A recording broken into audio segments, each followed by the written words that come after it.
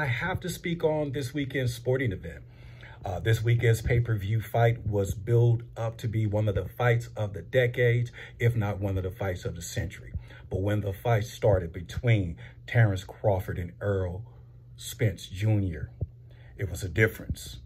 It was a difference. But I can't even speak on how lopsided of a victory it was, what Terence Crawford, the hands that he put on Errol Spence Jr.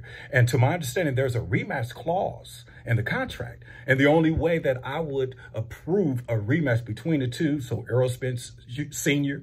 and the Errol Spence team, you guys are going to have to be with me on this, is because the only way that I would support a rematch is if Errol Spence Jr. wore some headgear.